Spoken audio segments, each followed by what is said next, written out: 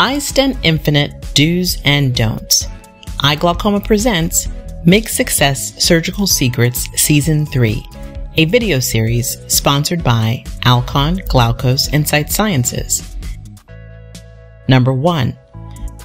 Do rotate the head approximately 25 degrees and microscope approximately 25 degrees to get in a comfortable temporal position with a good on-face view to begin.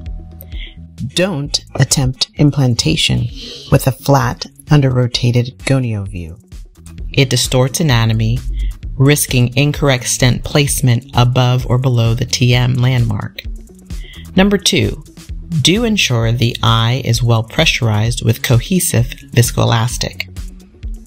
Don't apply too much pressure with gonio prism, as this can create striae and negatively impact your view.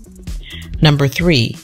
Do aim the trocar at the center of the trabecular meshwork with high magnification, 10 to 12x. Don't aggressively dimple the meshwork, as this can result in over-implantation. Ideally, create a light dimple as you penetrate the TM. Number 4.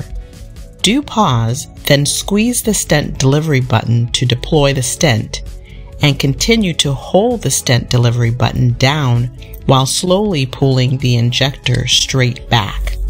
Don't release the delivery button too soon, as it can dislodge the stent. Number 5.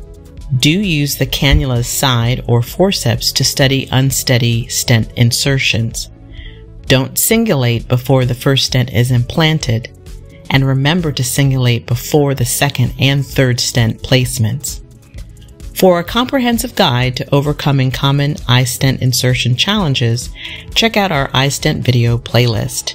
And for more valuable content, subscribe to the iGlaucoma YouTube channel.